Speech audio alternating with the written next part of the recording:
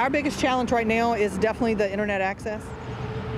Of that 507 square miles, about 60% of that does not have coverage, and about 40% of that we do have high-speed internet access to. Like many rural communities across the country, the coronavirus shutting down school systems has created a unique set of problems to be worked out.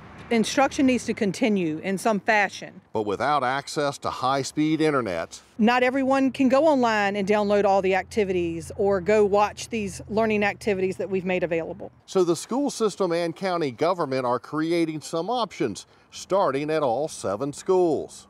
So we have identified 1 to 2 spots at every location where you can drive up and use the wireless. But it has to be on a device that had already been registered here at the school. The county is also doing a similar project with the Ragsdale Community Center in McKinney, the government complex, and Eastside Community Center.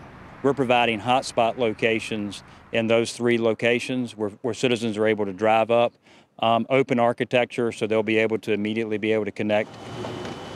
The school system also doing a massive mail out. Is a letter that says how learning will continue starting after spring break. We have some other things in the packet as well, like some suggestions for parents of how to talk to your kid during this time.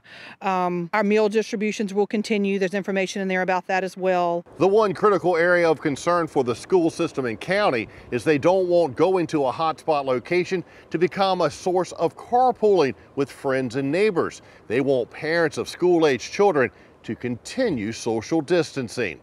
Working for you, Wayne Koval, CBS 6 News.